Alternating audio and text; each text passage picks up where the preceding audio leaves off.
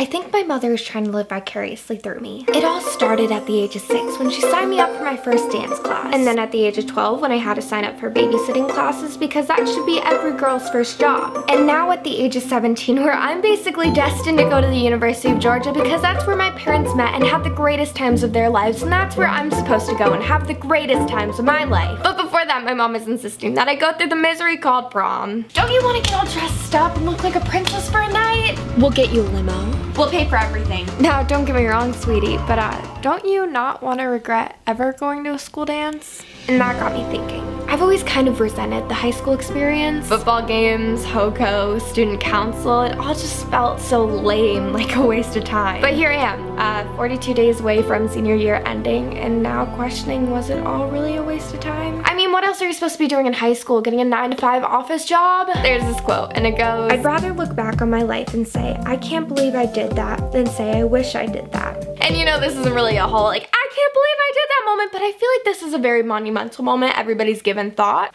including me. What else am I gonna be doing Saturday night? Watching Netflix in my room alone, feeling sorry for myself? I might as well go. I wanted to film an intro, but I also really wanted ice cream. And so naturally, I was like, well, why can't you just do both at one time?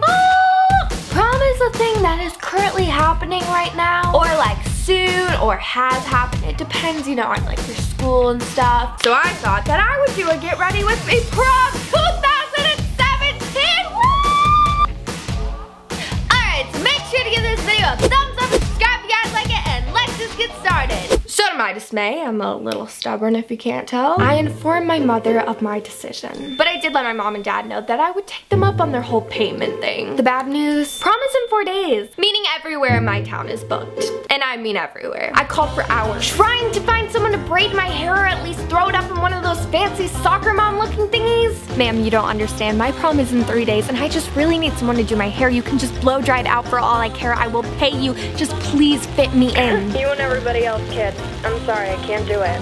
Fair enough. But could you believe no one in a 20-mile radius had an opening? You'd think it was a school dance or something. Oh wait.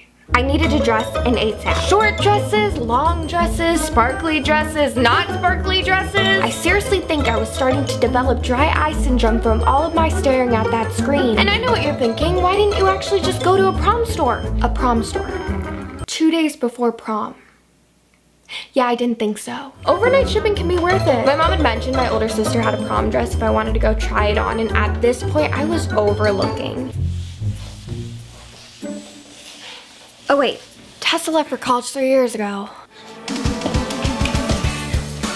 And it's this, ladies and gentlemen, we have a winner.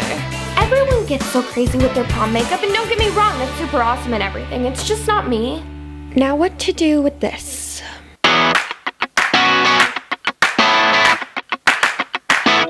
This glow she's got going on, it may look good on me. How do you do that? Just sweat a lot?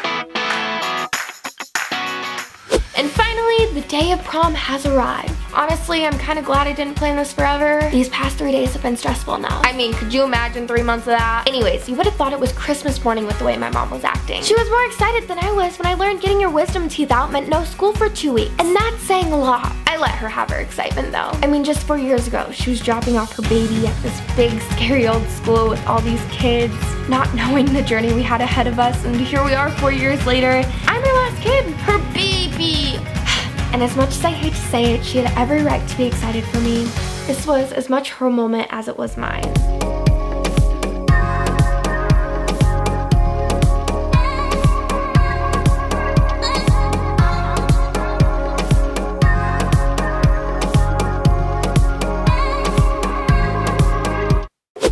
This is my knee. I think my ice cream melted.